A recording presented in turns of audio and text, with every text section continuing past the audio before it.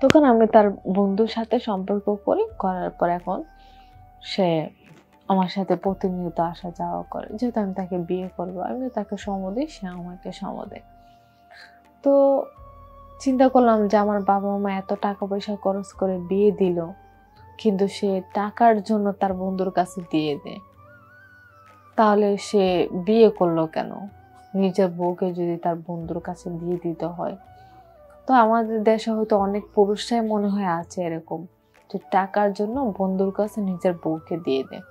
আবার কিছু মানুষ আছে যে টাকা পয়সা যতই কিছু হোক না কেন, বন্ধুর বউকে কখনো নিজের কাছে আনে না, আর নিজের বউকে কখনো বন্ধুর কাছে দেয় না। এটাই হলো স্বাভাবিক। তো আমি জানি না যে আমাদের দেশে কয়টা পুরুষ আছে যে নিজের বউকে টাকার জন্য বন্ধুর কাছে দিয়ে দেয়, আমি জানি না। তো আমি তার সাথে বিয়ে হওয়ার পর আমি বুঝতে পারছি যে আসলে স্বামীরা কখনো নিজের বউকে টাকার জন্য নিজের কাছে রাখে না। তারা সবসময় টাকার জন্য নিজের বউকে অন্য পুরুষের কাছে বিলিয়ে দেয়, যেটা আমার হাজবেন্ড আমার সাথে করেছে। তো তাকে তো আমি মনে প্রাণে বিশ্বাস করেছিলাম, আর তাকে তো বিশ্বাস করে আমার বাবা মা তার কাছে বিয়েটা দিছে। সে কেন আমার বাবা মার সাথে বেইমানি করলো বা আমার সাথে বেইমানি করলো আমি বুঝতে পারিনি। বিষয়টা হচ্ছে এরকম। আমি তবুও সেটা বুঝতে পারিনি। এখন আমারও কষ্ট হয়, আমি না পারছি তাকে ছেড়ে যেতে, না পারছি তাকে ধরে রাখতে। কারণ ধরে রাখলে তার একটাই সমস্যা, যে তার অনেক টাকার প্রয়োজন, তার বিভিন্ন বন্ধু-টন্ধু এসে টাকার বিনিময়ে তাদের কাছে আমাকে দিয়ে দেয়। এখন আমি তো বিয়ে করছি একজনকে, আমি অন্যান্য পুরুষদের কাছে কেন যাব? আমি তাকে বারবার বোঝাই, কিন্তু সে কোনো কিছুতেই বোঝে না, তার টাকার প্রয়োজন। হ্যালো গাইস, আসসালামু আলাইকুম। আমি আসছি আমার জীবনের একটা গল্প নিয়ে। গল্পটা হচ্ছে আমার বাবা মা তাদের পছন্দ মতো একটা ছেলে দেখে বিয়ে দেওয়ার পর, তো আমি যখন আমার বিয়ের পর আমার শ্বশুর বাড়িতে যাই বাসর ঘরে, আমার জামাই তার বন্ধুর কাছে, সে আমাকে কোনো নিষ্পর্শ না করে তার বন্ধুর কাছে আমাকে দিয়ে দেয় 10 লাখ টাকার বিনিময়ে। সে তার বন্ধু আমার সাথে প্রথম বাসর রাত কাটাবে, বিনিময়ে 10 লাখ টাকা দেবে, বাসর রাতের পরের দিন 10,000 টাকা দেবে। তো তার সাথে আমাকে দিয়ে আমার জামাই পাশের রুমে যেয়ে শুয়ে থাকে, আমি তার সাথে বাসর রাত কাটানোর পর দেখলাম যে 10 লাখ টাকা তার বন্ধু বস্তা করে নিয়ে আসলো। আসার পর তাকে দিল। দেওয়ার পর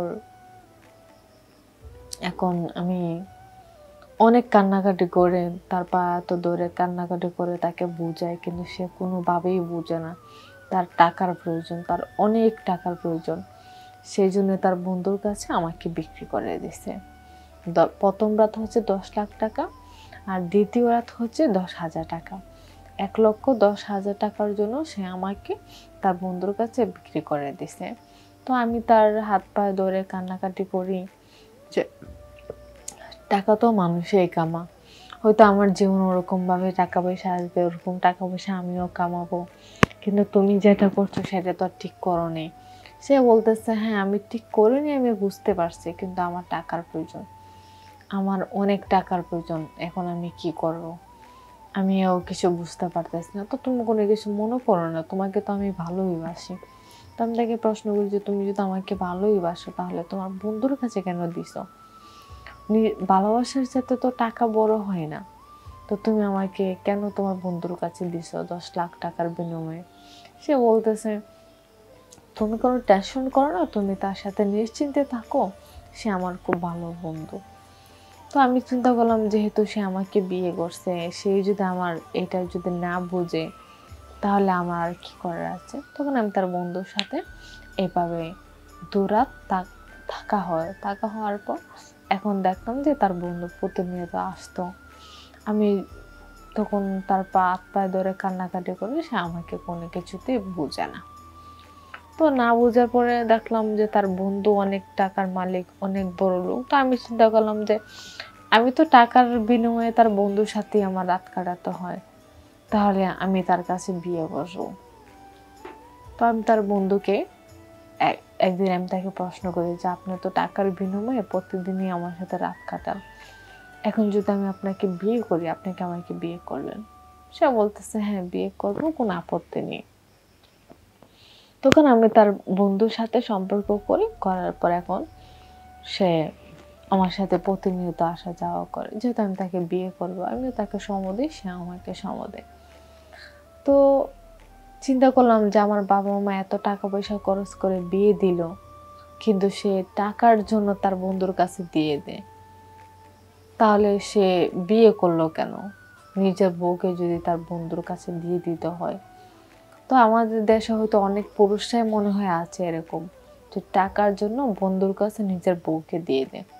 আবার কিছু মানুষ আছে যে টাকা পয়সা যতই কিছু হোক না কেন, বন্ধুর বউকে কখনো নিজের কাছে আনে না, আর নিজের বউকে কখনো বন্ধুর কাছে দেয় না। এটাই হলো স্বাভাবিক।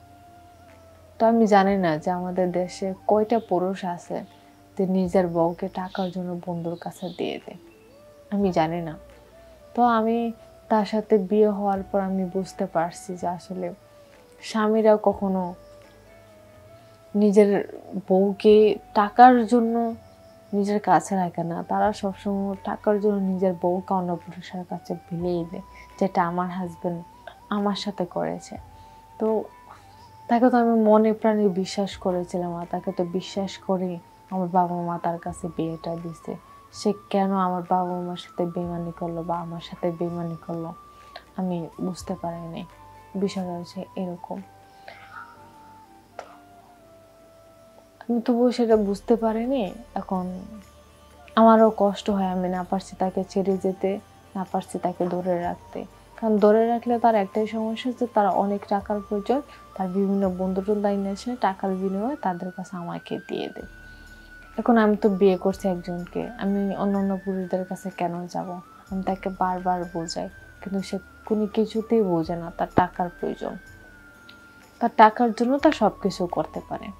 তো এইভাবে প্রতিনিয়ত আমার সাথে এইভাবে মানসিক টর্চার করে, আমি না করলে আমার সাথে খারাপ ব্যবহার করে, মারধর করে। তা আমি আমার বাবা মার কাছে বিষয়টা খুলে বলি। বাবা মা যখন শুনতে পারলো তখন বাবা মা বিশ্বাস করে না। বাবা মা উল্টা তার সাপোর্ট করে যে জামাই এরকম হয় না, হয়তো জামাই তোমার পছন্দ হয় না, সেই জন্য তার নামে বদনাম করছো, এটা সেটা। তা আমার বাবা মা যখন বিশ্বাস করে না, তখন আমি আমার বাবা মার কাছে আর কিছু বলি না। আমি তার সংসার করেই যাচ্ছি। তখন সে আমার সাথে ওরকম সুযোগ সুবিধা পেয়ে সে আমার সাথে এরকমটা করে যে ঠিক আছে, তাহলে আমার শ্বশুর শাশুড়ি আমার সাপোর্ট করে। তো যেহেতু নিজের বাবা মাও তার সাপোর্ট করে, তখন আমি তো অসহায়। তখন আর আমি কি বলবো? আমি যদি তাকে ছেড়ে যাই তাহলে আমি কই থাকবো, কি করব? তখন আমি চিন্তা করি যে তার বন্ধুকে আমি বিয়ে করে ফেলবো। হঠাৎ আমি তার বন্ধুকে বিয়ে করে ফেলি। কিন্তু যখন আমি তার বন্ধুকে বিয়ে করে ফেলি তখন দেখে যে সে না খুব আফসোস করে যে না আমার এই কাজটা করা ঠিক হয়নি, সেই কাজটা করা ঠিক হয়নি, এটা সেটা। তো তার বন্ধুকে একদিন জিজ্ঞেস করলো যে আমার তো খুব টাকার প্রয়োজন ছিল, সেই জন্য আমি আমার বউকে তোমার কাছে দিয়ে দিয়েছি। তো আমার বউ সঠিক সিদ্ধান্ত মনে করে তোমার কাছে চলে গেছে, এখন তুমি কি তোমার বউকে আমাকে দিবা? সে বলতেছে না, আমি তো তোমার মতো কাপুরুষ না, তুমি তো টাকার জন্য তোমার বউকে আমার কাছে দিয়ে দিছো, সে তো তোমার কাছে কষ্ট পেয়ে আসছে আমার কাছে, আমি তো আর আমার বউকে তোমার কাছে দিতে পারি না বা অন্য পুরুষের কাছে দিতে পারি না। তো আমার কাছে মনে হচ্ছে যে আমি আমার এতদিন পর আমি সবকিছু হারানোর পরেও বা এতদিন পরে আমি একটা সঠিক মানুষ পাইছি, যে টাকার জন্য কখনো নিজের বউকে অন্য পুরুষের কাছে দেয় না। সব পুরুষরা দেয় না, সব পুরুষরা কখনো এক হয় না। তো আমি তাকে প্রতিনিয়তই বলি যে আমি হয়তো অনেক কষ্টের পর তোমার মতো একটা সঠিক মানুষ পাইছি, কিন্তু এরকম যেন প্রত্যেকটা নারী যেন পায়। আর আমি আমার এক্স হাজব্যান্ডকে আমি একটা কথাই বলেছিলাম যে তোমার মতো সন্তান যেন সব মায়ের পেটে জন্ম হয়, কিন্তু তোমার মতো স্বামী যেন কারো কপালে না জুটে। কারণ টাকার বিনিময়ে যদি নিজের বন্ধুকে নিজের বউ দিতে হয়, তাহলে টাকাকে তুমি অনেক ভালোবাসো, কখনো নিজের বউকে না। নেক্সট টাইম তোমার জীবনে যে আসবে তাকে তুমি গুরুত্ব দিও, তাকে তুমি সময় দিও, কিন্তু টাকার জন্য তাকে অন্যজনের কাছে বিক্রি করে দিও না। কারণ যদি নেক্সট টাইম এরকম যদি হয়, হয়তো তোমার জীবনটা এভাবেই কাটবে, জীবনে ভালো কিছু করতে পারবে না। আর আমার যে হাজব্যান্ড, বর্তমান হাজব্যান্ড, যদিও তার বন্ধু ছিল, সে এখন আমার হাজব্যান্ড। তো আমি তার মতো একটা সঠিক মানুষ পেয়েছি। আমি আলহামদুলিল্লাহ, আমি অনেক অনেক সুখী, অনেক ভালো আছি। আমার কাছে টাকা পয়সা না থাকলেও আমি আমার সঠিক মানুষটাকে পাইছি। এটাই হচ্ছে সবচেয়ে বড় মূল্যবান সম্পদ। তো আমি চাবো যে আমি যেন তাকে নিয়ে ভালো থাকতে পারি, সুখে থাকতে পারি, আমার জীবনের কষ্টগুলো যেন আমি ভুলতে পারি। আপনারা সবাই আমার জন্য দোয়া করবেন।